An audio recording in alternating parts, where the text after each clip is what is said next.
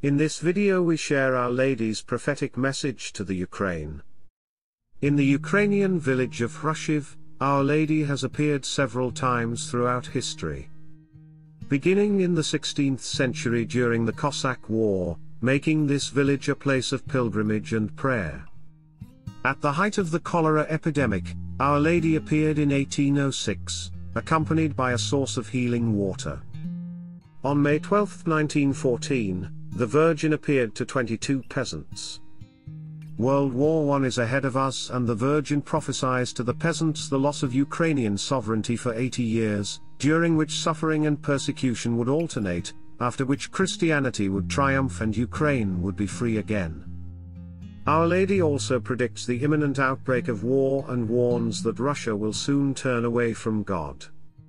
Subsequently, on April 26, 1987, the same day and at the same time as the Chernobyl disaster a year earlier, Our Lady appeared to Maria Kyzyn, a 12-year-old girl. The girl notices an unusual light coming from a lighted chapel near the garden of her house, closed for worship by the 1947 communist regime. A figure appeared on one of the towers covering the dome of the chapel, a woman dressed in black with a child in her arms. Our Lady seems very similar to the Gentle Virgin, an icon that Prince Vladimir the Great gave to his wife Anna after the conversion of Kiev to Christianity. The image of the woman with the child remained visible for a month, even moving in the sky, with at least 1.5 million eyewitnesses. Then the picture will be broadcast on a local TV station that will want to discredit the phenomenon. But during this program a picture of Our Lady appeared in the video, which all viewers could notice. In her numerous apparitions, Maria seeks penance, calls for prayer and forgiveness for the conversion of Russia, pronounces the Holy Rosary and does not forget the victims of the Chernobyl disaster. From messages from April 1988, through you and the blood of the martyrs, the conversion of Russia will take place.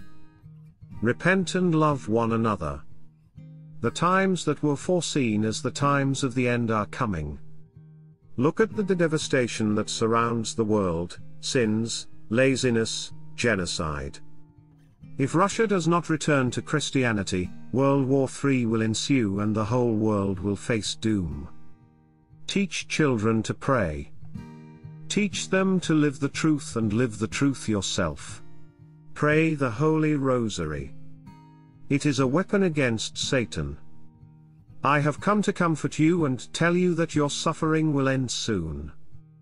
I will protect you for the glory and for the future of the kingdom of God on earth, which will last for 1,000 years.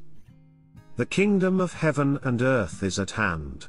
It will come only by penance and repentance for sins.